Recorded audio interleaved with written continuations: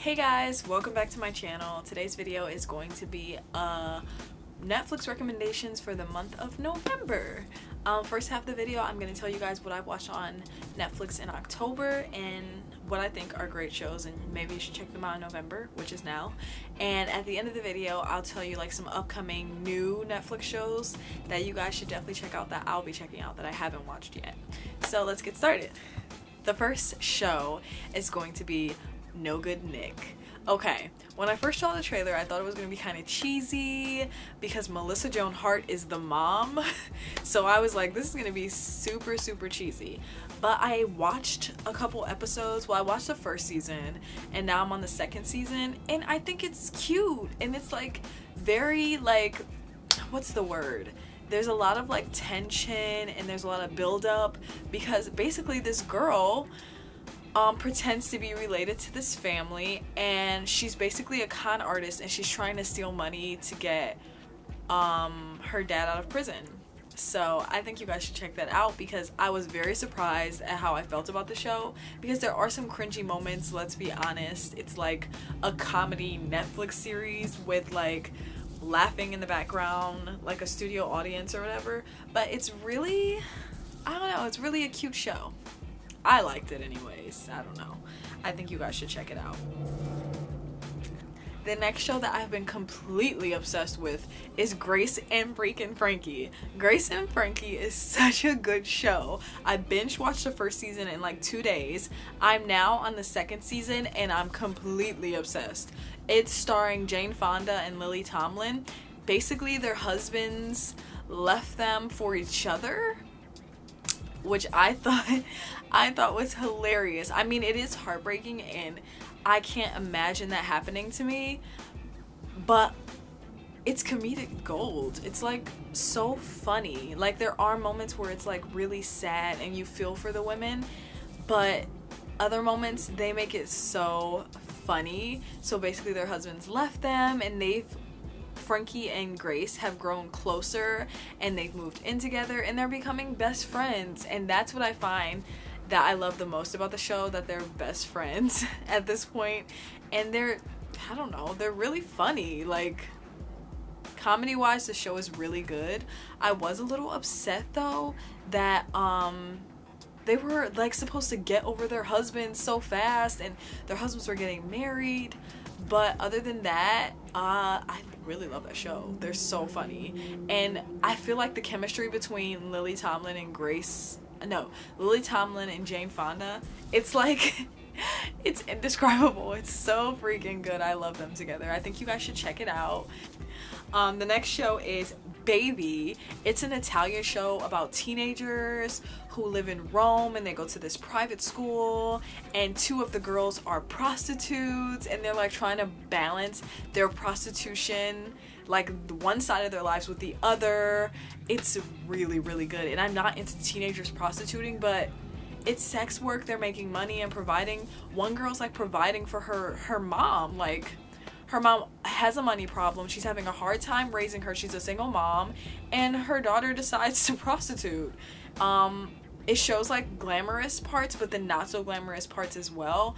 But most of it is not really glamorous. It's intense, but there's like love stories and there's just so much drama and it's just so good. I put the English subtitles on and I love it. And I love hearing the Italian. I can't speak it, but it sounds so romantic and cool. I love it. Baby is such a good show, so check it out. Favorite is The Good Place. Guys, when I tell you I love The Good Place, I love The Good Place. It's a little bit slow. Sorry, I had to focus. It's a little bit slow in the beginning, but it speeds up. I'm on the third season. Yeah, I'm on the third season.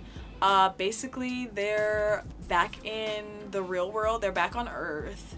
And I don't want to tell you guys like super details in case you want to watch it. But the comedians on that show, funny.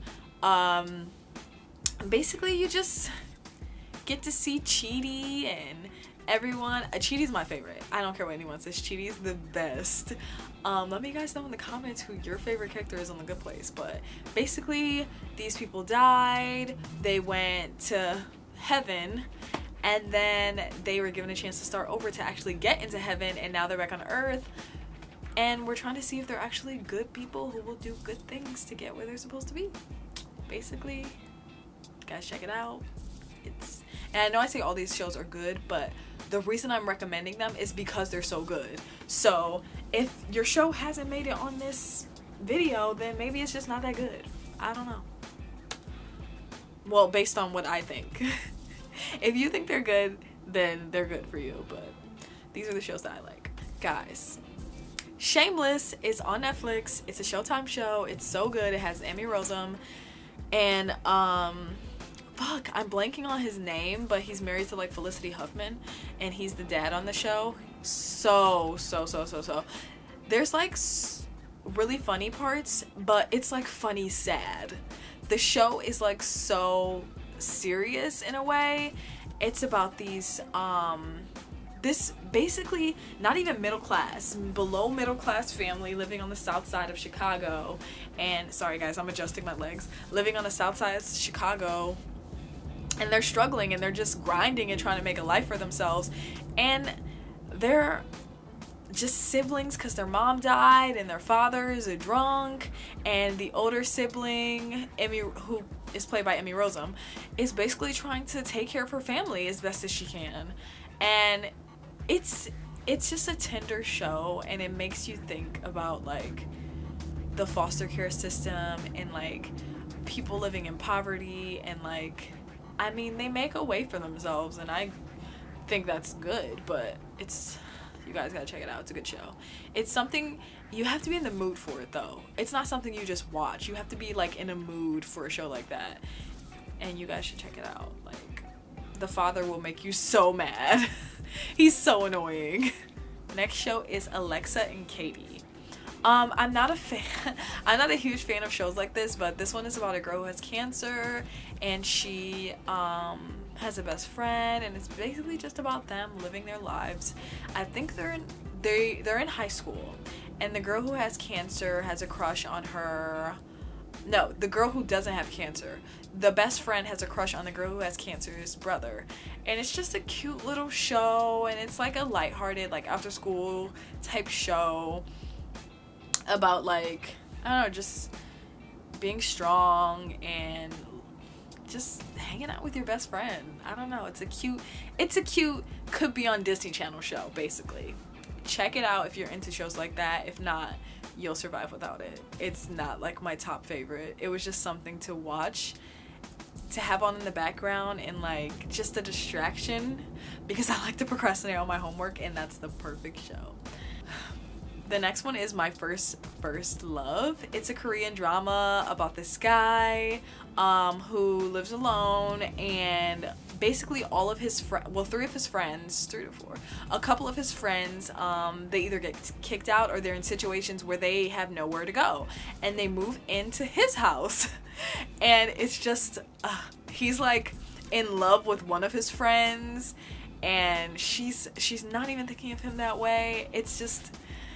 It's a whole thing. It's a really good Korean drama so far. I'm halfway through the first season, but you guys should check it out if you're into Korean dramas, and all the guys are cute, and the fashion is, it's cute.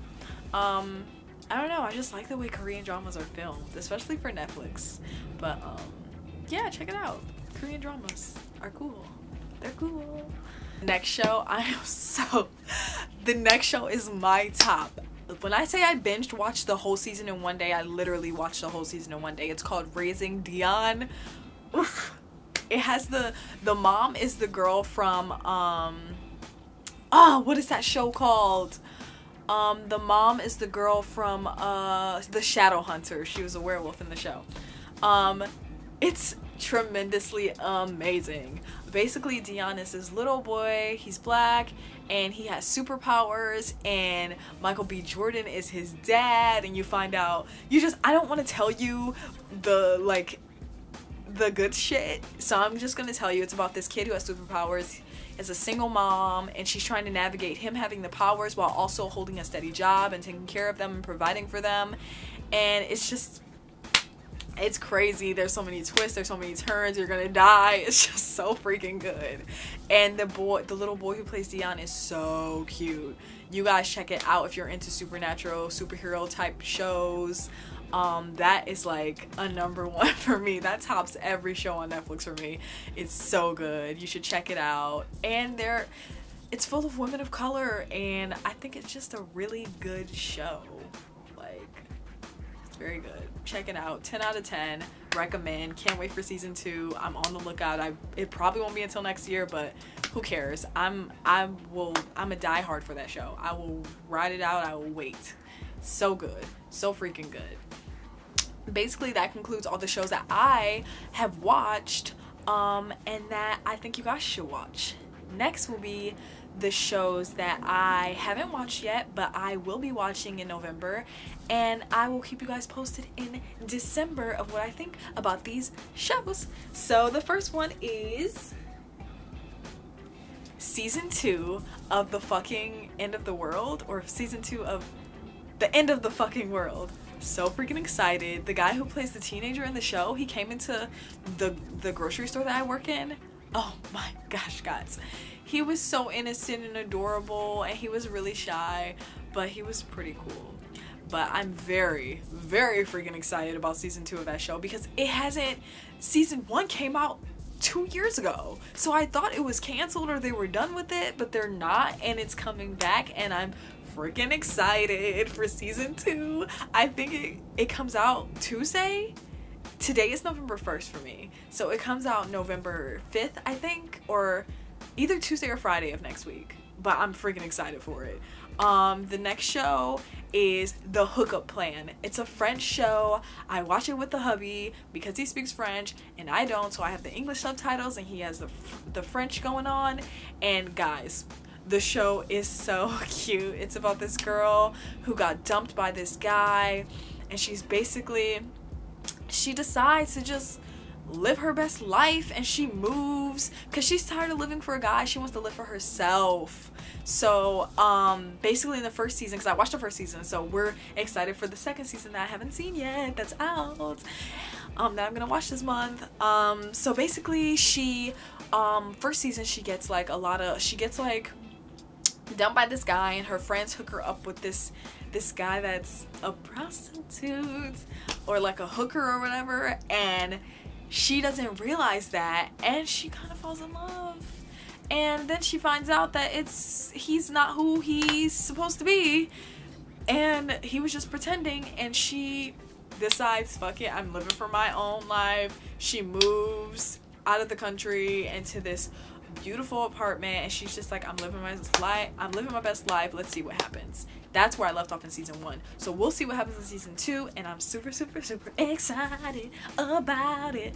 But yeah, that concludes this video. I hope you guys enjoyed this video and all the shows I shared with you guys that you should definitely watch on Netflix. And I will see you guys next in December with a Netflix video about the shows that I watched this month and a recap of the shows that I just listed. So I hope you enjoyed this video. If you watched any of these shows and you thought they were awesome, comment down below. Subscribe if you enjoy the content that I've been producing. If not, that's fine. I'm not gonna force you. It's a kind of free country, I don't know. Yeah, I hope you guys enjoyed, and I'll see you with a new video on Monday. Bye.